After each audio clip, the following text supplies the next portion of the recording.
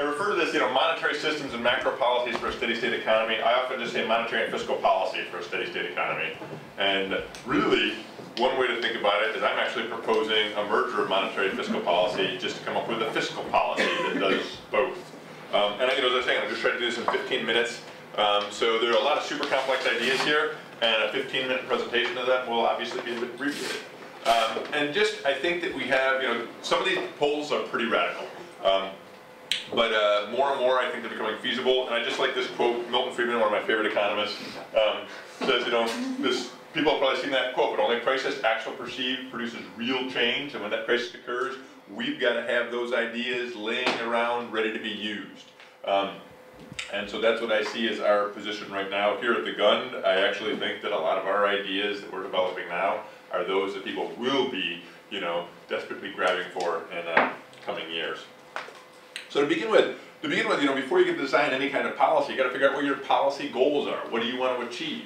And what we clearly, in my mind, what we clearly want to achieve is this idea of, ecological economics. So ecological sustainability, which really is a steady state throughput. The rate at which we extract raw materials from nature, convert them into economic benefits and services, and spew them back as waste into nature cannot be increasing on a finite planet, and I would actually argue it has to be dramatically lower than it currently is today. Dramatically lower. For CO2 emissions, at least an 80% reduction, probably quite a bit more. So we want to see how we can achieve that with a monetary and fiscal policy. And a just distribution. So first of all, the wealth and assets we create together as a society should belong to all of us. And I believe that monetary systems, money, the fact that we, it's our mutual faith and trust in each other that allows money to work. So I think any value created by money should belong to society as a whole, but also value created by nature. And it has to be not only this generation, it has to be shared between generations. So we really need to think about how we do these to manage for future generations as well. People deserve a fair return to their labor and assets once their assets are justly acquired. And I actually believe equity is an end in itself, and I'll explain that a little bit better just with a simple graph. I don't have much time, but I'll show that in a second. And then we want efficient allocation. We want to use resources efficiently, which I'm looking at as kind of a maximization of sustainable welfare. When economists talk about efficiency, they mean one very specific thing.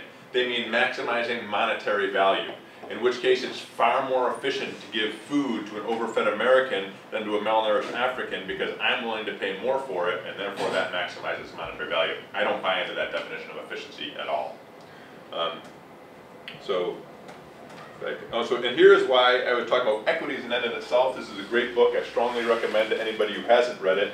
It's The Spirit Level by Wilson and Pickett. And what they've done is they've looked at a whole bunch of indicators of social ills and physical ills, so health and social health. And what they find, you can see these things: life expectancy, infant mortality, homicides, obesity, drug addiction, social mobility, all sorts of these things. And what they've done is they've looked at how countries fare on these things according to income inequality. So here's an index of those indicators, and here are the OECD countries, or quite a few of them, ranked by income inequality. And as you see, is a very tight correlation. As we get less and less equal countries, we get more and more social ills. You can do that same thing across the US states. So I actually believe that we evolve in conditions of relative egalitarianism and fairness, and we suffer from inequity. And this is, and it's the wealthy actually do better off, or worse off, in unequal countries. And this is not relative, this is not anything to do with your absolute wealth. So the USA is one of the richest countries, and then you have, I'm not sure what they have in the way of poorer countries, but other of the richest countries are way down here. So you're better off being equal and not that rich than you are being just rich. So our current system, how does the current monetary system work? So people understand this concept of seigniorage, which is the difference between the value of a currency and what it costs you to print it. So when the government prints a $100 bill, it probably costs 20 cents, I have no idea. Actually, they get to spend it into existence, get that whole $100. But most money these days, there's about, we currently have different ways to look at it, but there seems to be about $50 trillion out there in money, and I'll explain that in a minute. Less than I think it's about 787 billion is that right? Yeah, in actual currency. So a very small part is actual currency. The US gets seigniorage on that actual currency, but the rest of that money, it's loaned into existence by banks. So when I go to that bank and I take out a mortgage for pay for my house, most people think I'm borrowing money somebody else has deposited. That's absolutely not the case. The bank has the right to print me a check on money that does not previously exist and loan it to me. So the seigniorage in this case is I have to, they get that in a way to begin with. I get the value of that check for the cost, there's the cost of them printing it. So the money's loaned into existence when they loan it to me. It's paid back, it's destroyed actually when I pay that loan back. So money's loaned into existence, it's destroyed when I pay it back, but the rate of flow of loans, when it exceeds the rate of paying back of loans, your pool of money expands. So debt in society is pretty much a measure of how much money is out there. There's some disagreement where some people talk about fractional reserve, that banks have to hold about 10% of their loans on hand, which one way of looking at it allows banks to loan about 10 times as much money as they have.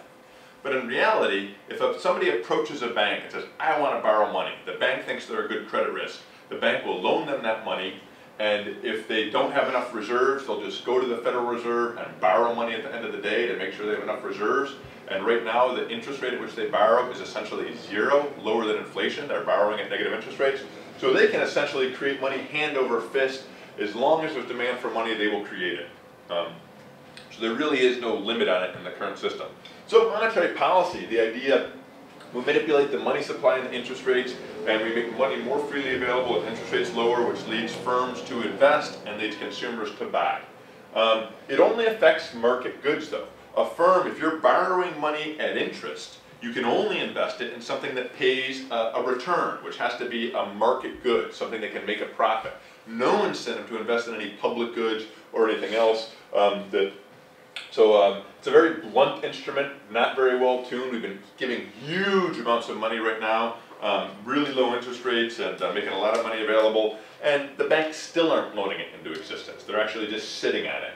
And this is the problem with velocity. If you have banks rapidly loaning billions of dollars and it's being paid back and being loaned again and being paid back, the same bill can the same money circulates many, many times. So it's money times velocity. And what we have now is banks sitting on trillions of dollars, a velocity of zero for that money. So it doesn't act like it's part of our money supply. Well, actually, I thought they were speculating in Asia. Well, they are. They are speculating in Korea and Brazil and India. So, and they're actually, they're allowed to borrow money from the Fed and use that themselves. They're allowed to borrow and invest in the Fed. So fiscal policy, the basic idea right now is that taxes finance government expenditure. You put taxes on people, and government can use it to expend it. When the government does, deficit spending, just means that taxes will be higher in the future. So it's always, taxes that back up fiscal policy. We can borrow now and tax later. The interesting thing though is quantitative easing. What Ben Bernanke's been doing is he has been selling dollars to the U.S. government in exchange for treasury notes. So the U.S. government has to pay the treasury note, the Fed interest on that, but 96% of the profits of the Fed go back to the U.S. government. So basically, the government is just printing and spending because they're doing it through this slightly roundabout way, but they're not borrowing to spend it, they're just printing, because they have to pay back later, but then they get all the interest payments back from the Fed. So I have a question about that. Yeah. Because that sounds like the government is printing money with no interest, but they have to pay all the expenses of the Federal Reserve, and so that's subtracted from the cost. So there's a huge amount of expenses that come out of that. Yeah. Right? So they get back 96% of the profits from the Fed, but that's after paying all the costs and everything else. Fed, right? And so it's not quite, but it's a little deceptive. I think. It's a little deceptive, but it's the same general idea. So take a look at the track record for the current system. And again, as I want to talk about this in the goals we talked about, sustainability, justice, efficiency. So, banks loan capital. When I took that $100,000 out to buy my house, the bank loaned me the capital, that created that much money. I have to pay them back ultimately probably $250,000. They loaned me the capital, they didn't loan me the interest. Somewhere I have to get that interest. Unless the economy is growing in size, it can be incredibly challenging to get that interest. Some people are going to, some businesses are going to go under, some people are going to go bankrupt unless the economy is growing in size. to generate that interest, which means continuous growth is required. I mean, you have to have a growing economy. Or you can have defaults. It's growing economy or default, collapse of, you don't pay the debt. And I believe this is something, is Saudi and a lot of other people have said, exponential growth forever is impossible. And I would argue that's where jubilees came from, that every 50 years you just eliminate debt. You just have that default because you can't have that exponential growth. It's physically impossible. So interest rates, I would also argue, when you have to pay money back with interest, I have a forest here that could provide this flow of services every day forever, but I don't control the rate at which it provides that flow of services. I do control the rate at which I convert that forest into raw materials, into timber, and I can do that tomorrow and pay back my interest. If you're in the Brazilian Amazon right now, if you are lucky and you got good credit and everything, you go to the bank, you can get a loan at 40% interest per year. And you cannot, no ecosystem provides services at a rate that could help you, even if you can market those services, which you typically can't. You can't get enough to pay it back. So when those landowners, they chop down all, or sawmill owners, they'll chop down all the forest, then they can pay back their loan. So those interest rates really do favor conversion of natural capital for marketable raw materials over conservation. In terms of the current system, the track record for justice. So interest payments flow from the borrowers to the financial sector and lenders. And I have old data for this that shows the bottom 80% of the economy essentially hemorrhages interest payments to the top 10%. So it's a huge transfer of wealth. And here you can just see this is this is the total debt of our society as a share of GNP. And here are financial sector profits. And you see when the debt started to skyrocket, financial sector profits start to skyrocket. So what you see here is actually up to about 350% of GNP right now is what our debt is. So it's $50 trillion. If you assume we're paying an average of 6% interest on that, then that's $3 trillion. That's like, 1/5 of our GNP being transferred every year to the financial sector. This just shows the share of total GNP from financial services and manufacturing. Here's financial services, here's manufacturing. So manufacturing, you're producing real physical goods and services. Financial sector, you're using, it's just currency. You're not actually, theoretically, you're facilitating production, but I think we're shifting from real production to speculation.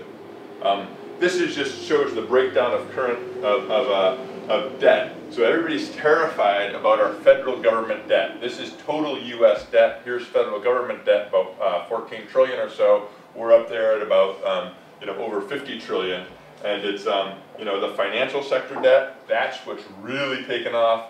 Non-financial business debt also, and then households. And so we're in a panic over this, and I think that's a bit of a misplaced panic. So I'm sorry, I'm going too fast, but it's only 15 minutes. I would also another issue with our current system of justice is the erosion of democracy, and I really do believe what Brandeis said, that we can have a democratic society where we can have concentration of wealth in the hands of the few. We can't have both.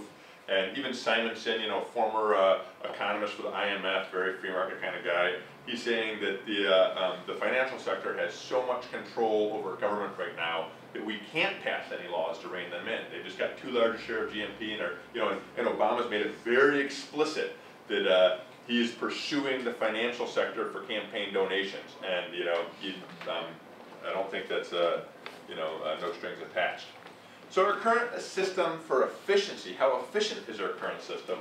Well, a lot of what happened in this recent bubble, the stock prices went down in 2001, so the rich folks were wondering what to do with their money, and they take it out of stocks because it's paying very low returns, and they start putting it into land. And when you have more and more people putting it into land, the price of land starts to go up. So we learn in all economics classes the law of demand. It's not just a theory, it's a law, that when price goes up, demand goes down. But actually in a speculative market, when price goes up, demand goes up. So we see in speculation, the price goes up, your demand goes up, the value of your assets goes up, which allows you to borrow more money because now you have more collateral to invest in more assets, and you get this huge leveraging. You're borrowing huge amounts of money to invest in these speculative properties, which drives up the price of the properties faster and faster and faster, and that's a positive feedback loop. It's not a negative feedback loop going to equilibrium, but a positive feedback loop that cannot persist in any natural system and inevitably must collapse. And then we get the downside of the bubble. So what happens though is our banking system loans money into existence hand over fist when the economy is booming. Firms want to invest, speculators want to invest.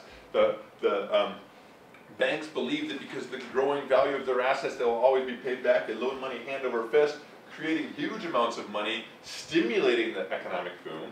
And then when the crash comes, the banks suddenly realize that people don't have the collateral, that they're overextended, and they get paid back as fast as possible. So they destroy the money supply. So why did we have to come in the latest crisis and issue huge, try to get the government to put out a huge amount of money with debt? Money in our system is based on debt. When people are trying to deleverage, get rid of their debt, our money supply goes away, and you need the government to step in. But we've designed a system that exacerbates bubbles and exacerbates crashes.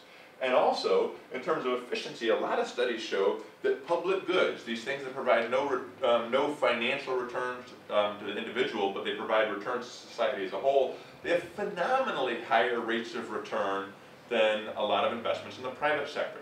So just what I've been looking at lately is in agriculture, the average rate of return on public good investments in agriculture is like 65%. Some studies show 45, some show 80, just massive things you can't get. And yet we're, I would argue, dramatically underinvesting in public goods and dramatically overinvesting in market goods, and that's highly inefficient. So, so how do we deal with this? How do we fix this issue? I would actually argue that we totally want to rethink monetary policy. And I'm lumping together monetary systems and monetary policy. I think we have to take away the rights of banks to create or destroy money. This means that banks would have what they call 100% fractional reserve banking. If you deposit money into the bank in a savings account and you agree, I'm going to leave it there for 6 months, the bank can loan that money for 6 months. If you leave it there for 5 years, they can loan it for 5 years. They can only loan time deposits. I forego the use of that money and for current consumption in exchange for larger future consumption, so I'll get some interest on it. But if somebody spends it, they can only spend it when I'm not spending it. So it's not increasing the money supply. If I have money in a checking account, 100% of it has to stay there. I would probably pay for the service of checking. Banks would not pay us interest. We would pay banks for protecting our money. Totally change the system. We have a unique opportunity to do this because banks are trying to accumulate their assets. They're not loaning money anyway. So we could gradually ratchet up their fractional reserve, gradually reduce their legal ability to loan money into existence. They're not using it right now anyway. If we take it away from them, they wouldn't even notice, and we could start ratcheting it up in that direction. Instead, we move to a system. I haven't had any calls from the Republican National Convention that run for office yet. But so the government instead would actually take back the right. So the government would print and spend money into existence. So this, the government, just to look at it, last year we printed $1.6 trillion in interest-bearing bonds. We have to pay back much more than $1.6 trillion. People say they can't trust the government to print and spend money, but we can trust them to print and spend bonds where we get less bank, we have to pay back more than we borrowed. And so I don't quite understand that distinction. But the government, and people will take money printed by the government because you have to pay taxes. And I'll get back to that in a second. So government could also print and loan. It could loan money into existence, creating the money by loaning it. When the loan is paid back, ideally interest-free because it's invested in sectors that are critical to our economy and our welfare. When the loan is paid back, it's destroyed. So money goes into existence and is destroyed. Money goes into existence and is destroyed again by taxes. When you tax it back, it's equivalent to destroying the money. So this is not like radical ideas. Abraham Lincoln did this to finance the Civil War. They wanted to loan him money at 30%. He said, no way, I'm going to print and spend it into existence and finance this war without breaking the country financially. And as I said, the quantitative easing too is very similar. So the idea here, essentially now, the government spends money into existence to address its priorities, to invest in public goods, to invest in these things, and that creates money. So the fiscal policy of expenditure has now become your monetary policy of creating the money supply to lubricate the economy. So it gives the government obviously much more leverage, but it merges the two policies. Fiscal policy, though, is a bit more detailed. Fiscal policy is taxation and expenditures. The government, so when we're trying to lower interest rates to stimulate the economy, the idea is firms, private sector firms will invest and create more market goods because you need to be able to pay back. When the government does it, the government can target its money anywhere it wants, not just on market goods. It can explicitly spend that money to address unemployment, misery, poverty. It can provide public goods. It can restore natural capital. It can rebuild our infrastructure. It can fund education. It can do a whole array of things that I would argue at the margin now, because we've been neglecting them for so long, have much higher returns. And I'm almost done here because I really have been going a little over. Taxation is another issue. I think we should really use, we should tax unearned income, which is rent. We should tax natural resource extraction, waste emissions. All of these things will have dramatic impacts on sustainability. I also think we need dramatic income tax increases that asymptotically approach 100% at the margin. And we've been phrasing this wrong. We've been talking about, well, what's a fair income tax? Is it fair to take away 37%? Is it fair to take away 40% of what people earn? I think instead of asking that, we say, what's a fair amount to leave somebody with? How much does somebody actually need to meet their wildest consumption fantasies, with the argument that if you accumulate wealth beyond your wildest consumption fantasies, it's probably translating into political power, and you're intruding on the one person, one vote, which we think is kind of sacred democracy. So how much is enough? So if you think that leaving somebody with $1 million a week, is that going to be enough? $1 million a week implies a marginal tax bracket of 99%. Paulson made $5 billion each of the last 3 years, I believe. So if you think $5 million a year is enough, we need a 99.9% tax rate. Or if you think $1 million a year is enough, that translates into a 99.98% tax bracket, which is basically what I believe is our tax brackets have asymptotically approached 100%. And this figure I need to update. All this shows is this is the highest marginal tax bracket, and this is the share of wealth owned by the top 1/10%. So low tax brackets, extreme accumulation of wealth. High tax brackets, more distribution of wealth. It goes back and forth. It fails up here, and this is because I don't include capital gains. This is the year when we knock capital gains taxes from 30% to 15%. So a huge decrease in taxes, which you saw is a huge increase in accumulation of wealth. So, so again, if you believe in equality, I think 99% tax brackets would be worthwhile if we just flush the money down the toilet afterwards for the rich folks, because we get greater equality, less social ills, better health outcomes. But ideally we spend it to address real problems too. So I think we got to really rethink taxation. I don't think the government needs taxation for revenue. The government can spend money into existence as it likes. What taxation does, people will accept dollars if they know by law they have to pay taxes in those dollars or go to jail. So you're forced, so we used to have gold-backed currency, now we need tax-backed currency, because you have to pay taxes, you will accept the fiat currency by the government. And it's a policy tool. We use it to reduce resource use by taxing activities we don't want. We use it to give the dollar value, just like we used to use gold. We use it to achieve a desirable income distribution. We use it to adjust, essentially to reduce private sector spending, to increase public sector spending. And we can use it to manipulate the money supply. If we wanted an economy that decreases in size over time, we want less money every year. We want taxation actually to exceed expenditures, but when we need to spend to stimulate the economy, to employ people, we can do that. So, so this kind of, I tried, it wasn't quite 15 minutes, but I don't want to go on and on. So those are some of the ideas, some of the things I think we should think about, and the way we should re-envision. Taxes are not about raising revenue. You don't need, that's not even on there. The current view of taxes to raise revenue, don't even think it has to be there at all. So those are some of my ideas for how we could, reform our economy and, reduce the money supply as our economy grows smaller. Other economists say, well, taxation reduces economic growth, to which I say, great. And the final word on that is Gregory Mankiw had an article. He was George Bush's economic advisor, and he had an article in the New York Times saying, if you tax me more, I'll work less. And I was thinking, damn it, why don't we tax him during the Bush administration? Because, I couldn't think of anything better than having Mankiw work less. So anyway, for discussions and everything.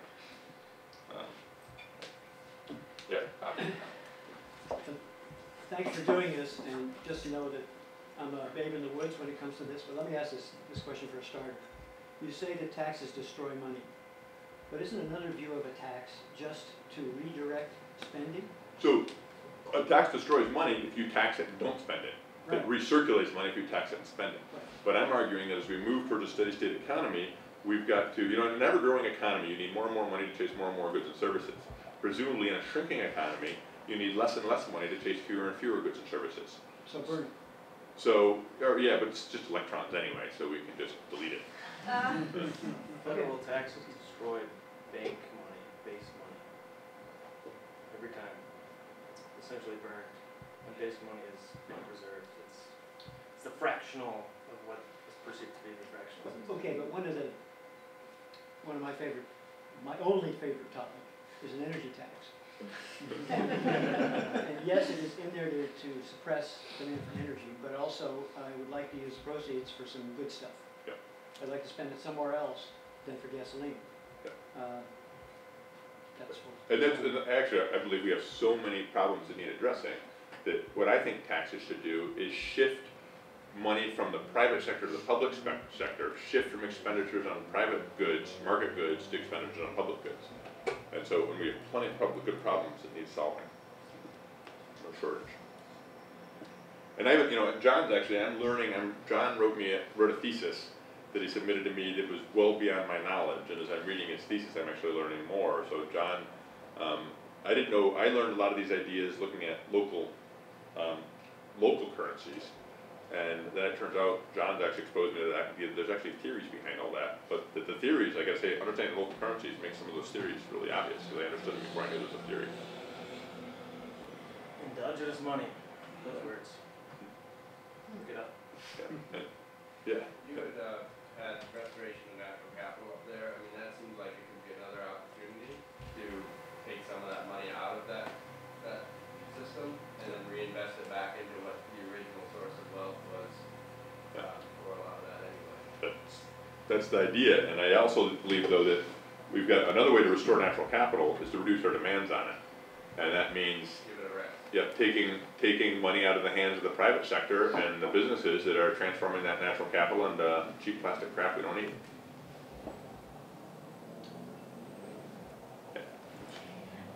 If I understood correctly, all this is like for domestic economy, like for US, and it's at national level.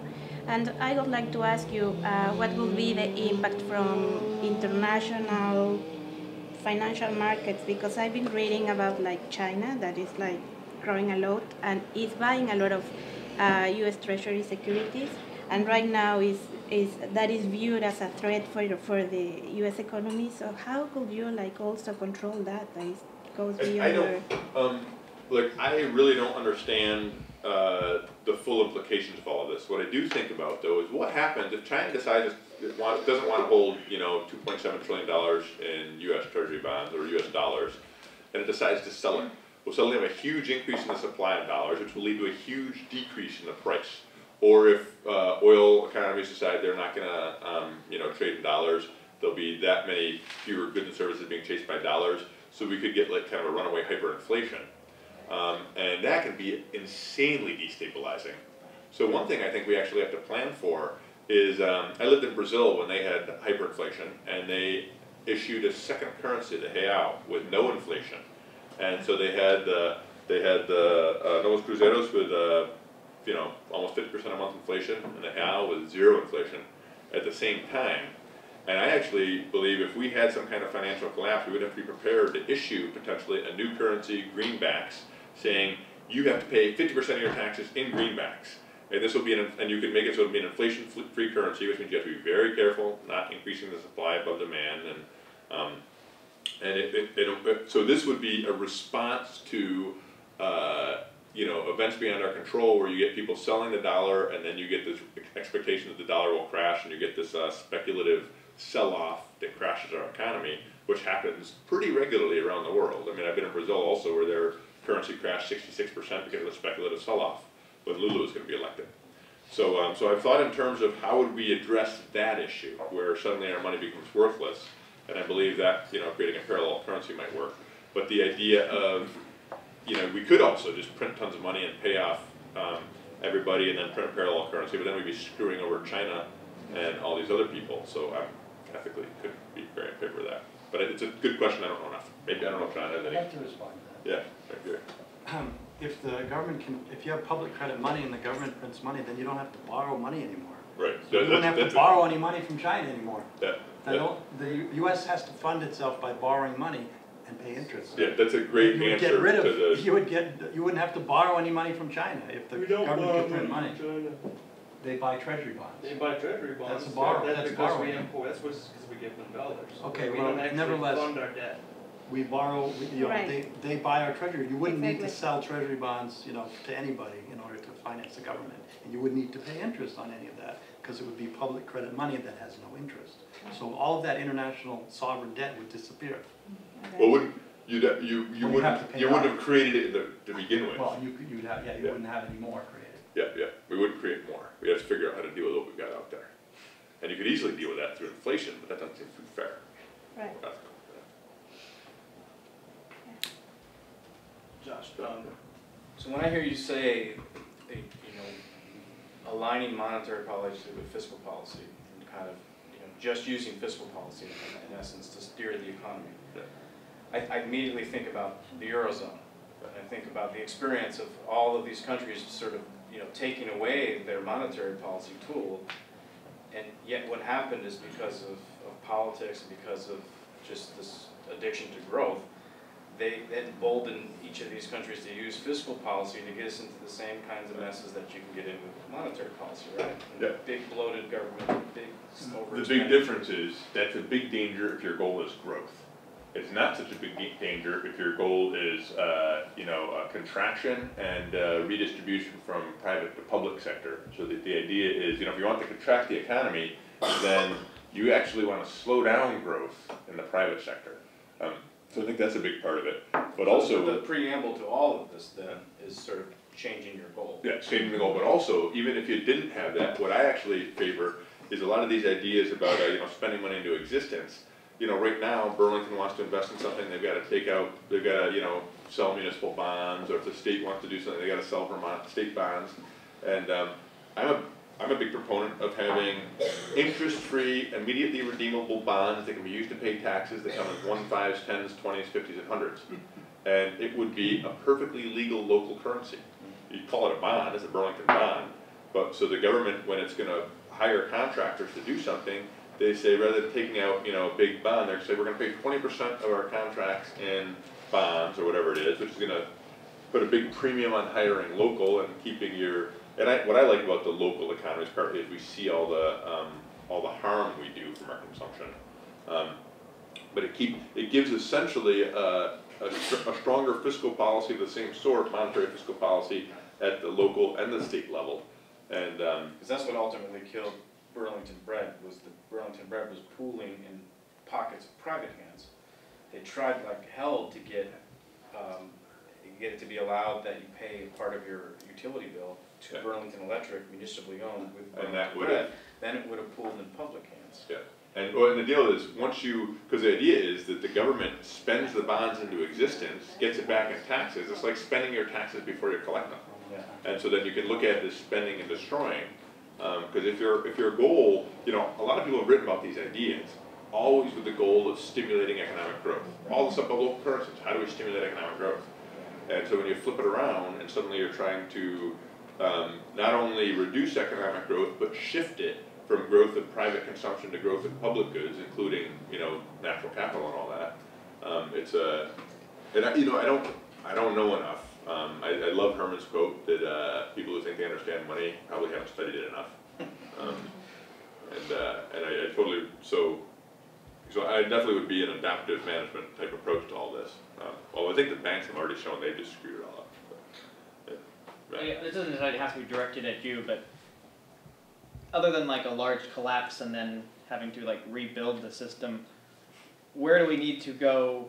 What is like the first step to move along so we don't end up in collapse and then having them try to rebuild? And, well, I think the first step, and we take this right now because we have this opportunity. As soon as the banks stop loaning as much money as they're legally allowed to, change the legal requirements so they can't loan so much. So we could have done that. There would have been no observable change, but it would have increased the leverage when the economy comes back. It means that the government now, so if you need a certain pool of money out there, and a lot of it's being loaned into existence by banks, you'd increase their ability to do so. That increases the ability of the government to loan that money into existence, or spend that money into existence on critical things we need. And so I think you could start going gradually and just gradually move up fractional reserve until the banks have really lost that ability. I mean, you know, obviously it's, you know, there was you know, more and more, you know, saw headlines in the paper yesterday that Europe can look at, you know, many, many years of no economic growth. And so I think that you have this unique opportunity where everybody is saying we need growth to be, you know, to thrive. And then suddenly we come up with policies that say, no, we don't need growth to thrive. In fact, contracting our economies would make us thrive more.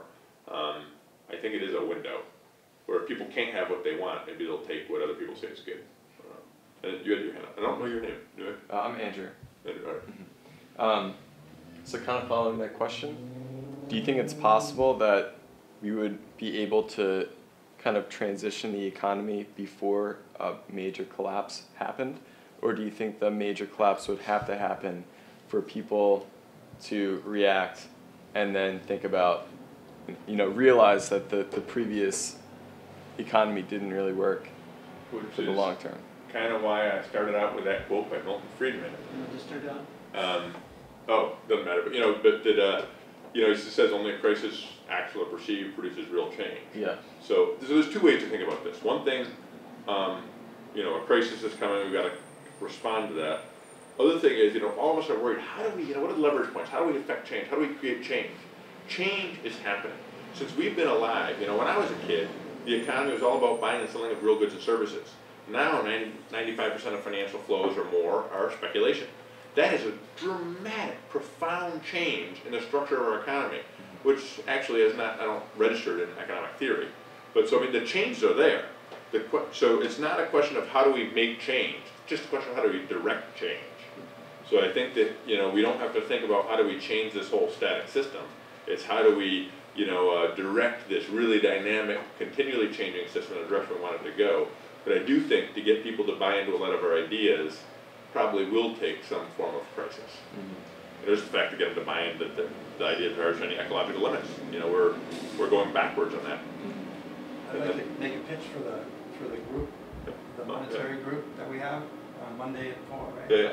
And then there's a statewide that we're working on these ideas, and then there's a statewide group that's going to try to propose some of these things to the executive branch of the government. And there's also efforts underway to create complementary currencies in Montpelier. So there's a lot already happening. You can join the Public Banking Institute online, and they are talking about these issues online. You can get on their email list. And in terms of, to also answer your question more, there's already parallel currencies in a number of places. You already mentioned Lincoln did it, and the colonists did it, and Pennsylvania did it, and Andrew Jackson did it. And Jefferson said if we ever let private banks issue our money, basically we'll destroy the country. Yeah. And it's also unconstitutional. It says in the Constitution that only Congress has the power to coin money, which banks interpret as, well, we're not printing coins. Right. So there's a lot of interest in this area, and read Web of Debt by Ellen Brown. She's the head of the Public Banking Institute, and get involved in those issues. And the other countries, the island of Guernsey has a parallel currency, Bali has a parallel currency, Argentina created lots of parallel currencies when their economy crashed. The U.S. did it in the Depression. So Germany, a lot of countries in the Depression. Switzerland has a parallel currency. There's a statewide mutual business-to-business mutual credit clearing system that's called the Sustainable Exchange. It's part of BBSR, right? Yeah, BBSR has a sustainable exchange system, but it's only business to business. So there's a lot of things going on in this area, and there's many opportunities to get involved. And you want a list of all these different things, just email myself or Josh. But as far as I know, all the literature on this is talking about how do we use these ideas to promote growth, to increase our growth rates. So it seems that this the policies you're proposing would require a necessary buying into the idea that we need to track the economy. It needs to be smaller, it needs to be steady state, but all of that is, as we've talked about, sort of based on people's values of what the economy should be. So, what do you think are some of the ways we can show people that this is better? Like, how do we realign those values where people aren't wanting the plastic stuff?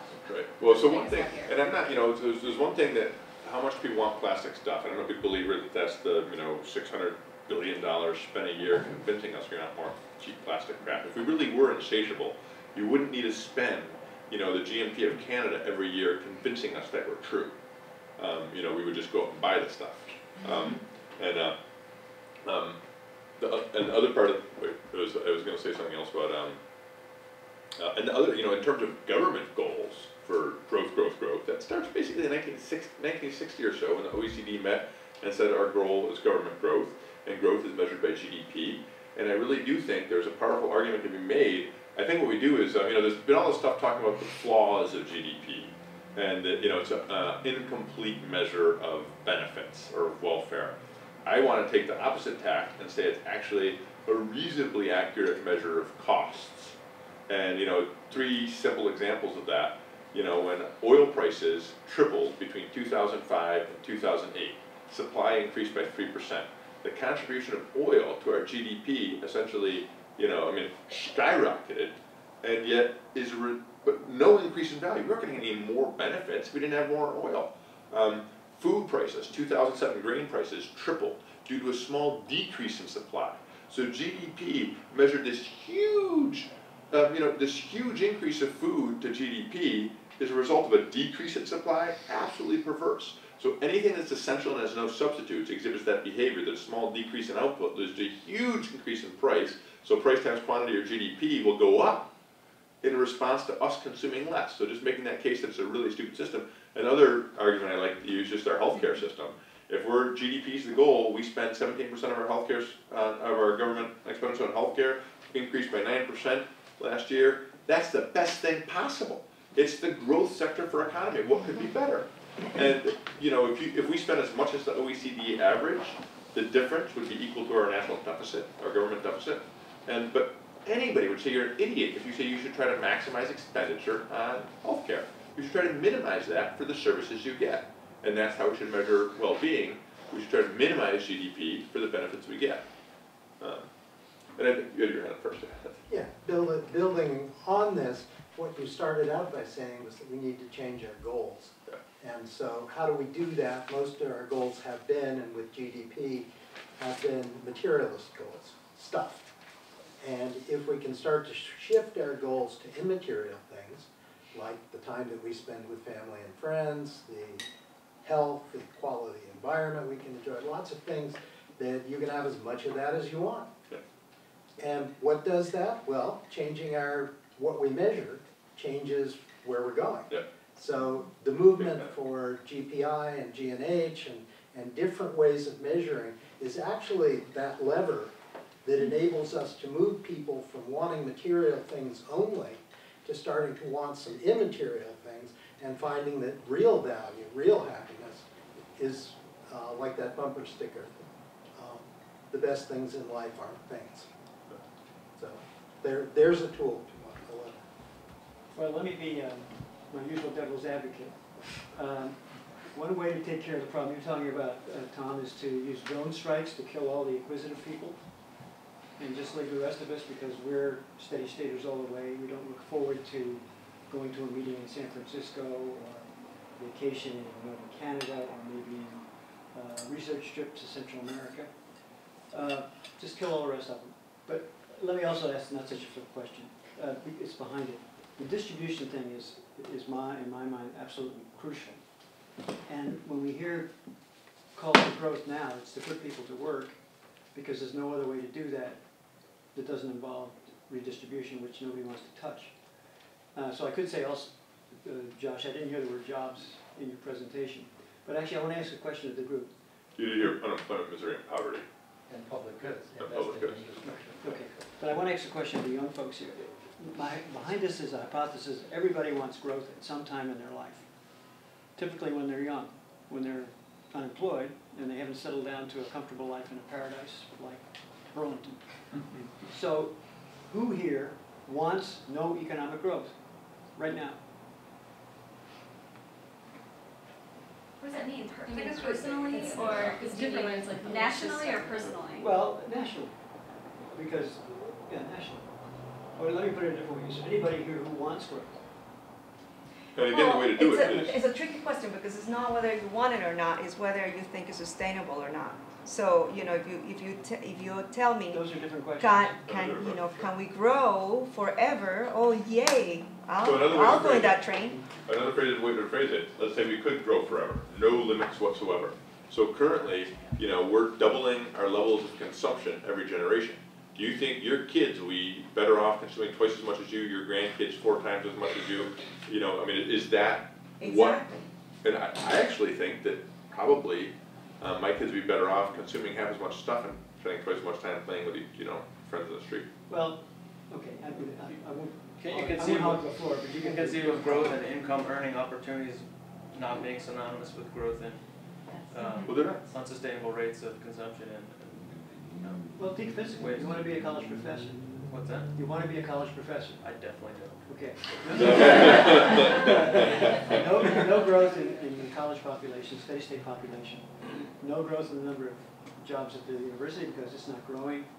So basically, you wait until somebody dies. You want tenure, and you can't get it.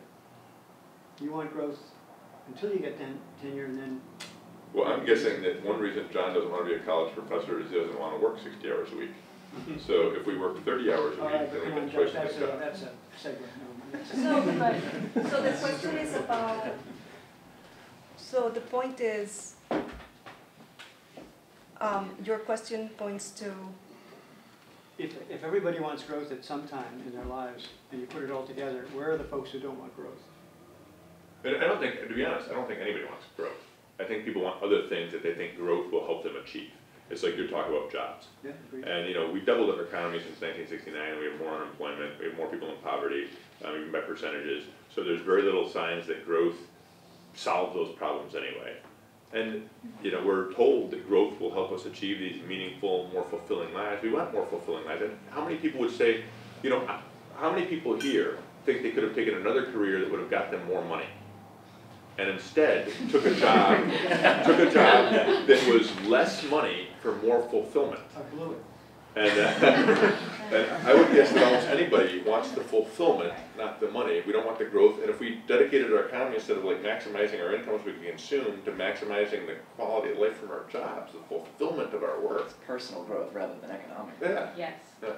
But it's, sorry, go ahead. So I think one of the issues here is, was mentioned, I didn't actually get a chance to read the whole paper, but in the first paragraph it mentioned population. And I think that this is maybe one of the issues here, because if the population was steady state population, then presumably there would be a certain amount of turnover where people coming into the jobs would be coming in at the same time that people are retiring from the jobs. And so, I mean, and I don't really know that much about this, but this is just my first reaction, that therefore your personal growth opportunities would not be linked to the whole entire economic growth and the amount of resources extracted and such. Does that make sense? Yeah. And your argument too, Bob, going back to me, the thing is, you're talking about professors' jobs, that has to do with population growth. We could decide that we're going to redistribute money from the private sector to the public sector, and that education makes us better off in some ways, and therefore we could double the population of people going to college, because we decide that's a public good. All right, but that's also unfair. That's saying you've got a steady state economy, but regarding your job or the thing you want to do, we're growing. Or, well, I think something else is shrinking.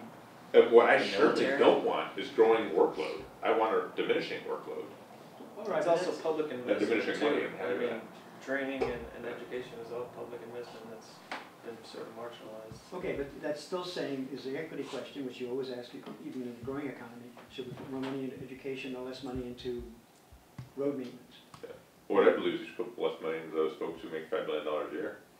You know, we should. Okay, I think we should. So huge equity. But anyway. So I did mean to stress equity on the poverty side too. Obviously, the jobs. Well, everybody always fixates on jobs as the only source of income. How about non-wage income? In order to have a steady state economy, people have to work less, which means they have to have some other source of money. And you can also use monetary policy to pay everybody just on a basic income. And actually, that whole thing on working less, I don't believe, because I believe if we reduce our use of fossil fuels by 80–90%, and you have 25,000 hours of labor and a barrel of oil, well, if we're not getting those if we're not getting 350 hours of energy slaves per day, we're doing more work. We're going to grow more of our own food in our gardens. We're going to, if you call it work, we're going to be riding our bikes more to work. We're going to be, sewing our own clothes, stuff like that more. Maybe killing our own animals to sew them from. That won't necessarily be jobs. No, but it's work. It's labor, but it's not necessarily a job. There has to be another source of income other than your job. Otherwise, well, that's all source of income, though. Otherwise, you have to work more. but it's like my garden. Get you clothes and get you food and I mean, get you transportation. Well, if you're going to do it all so yourself, why would you need that's that? a different story. Because we're not going to do it with fossil fuels. Well, but you might not be doing it all yourself. It might be that it's more of a shifting of jobs from, like, for example, the financial sector, which isn't actually producing manufactured goods right now, but it's just speculatively creating wealth for a few. And some of those jobs would be reallocated to actual production of goods and services that people consume. But that goes back to the question of values too, and do people value that type of work? Is it seen as a type of job that is, when we want? Well, people in the United States or in developed countries would say, oh, that type of thing is abuse because we're not getting compensated for work. As that's something that happens in developing world all the time. You work, you have to do a lot of work, and you probably get paid for just a little bit. But so the change in values has to be tremendous for something like this. But it also, the circumstances would change the values, as you said. People just going to have to adapt. I think that, the message, we've decided that the major form of communication, all media, is going to be driven for profit, which means everything we see, even newspapers, everything, it's got to be able to sell this idea that you will consume more, otherwise it can't pay for itself. And if they're going to be effective at it, they've got to be fundamentally changing our values to believe that we are insatiable, that we need that vacation in northern Canada, or we need this other, that we're not satisfied being here, we need more crap. The one thing, I think that there's a difference between growth and development, and I think that there is a way for companies to potentially develop within a market without affecting overall growth. So if there's a way to be able to tease those two things out, I think we might have a better way of communicating with the business and personal consumer dynamics. So, yeah, as a way to communicate these ideas to get them. I think part of it also is, I was in a class a few years ago when we were asked whether we can really change our lifestyle. I think we need to start looking at, we used to buy things just because we needed them, now this whole consumerism. So there's many, many different aspects that play into it. But one thing I read recently, because there's a lot of people are throwing around the term green jobs, and I don't really see that next step. A lot of people are talking about a green economy. Well, what does that really mean? We really want it, but this one book I was looking at said that until the economic drivers are in place for that economy, so you have these variables about if the economic drivers are stronger than the ones now.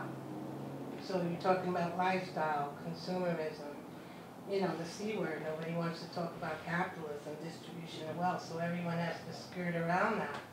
But these are all things that factor in.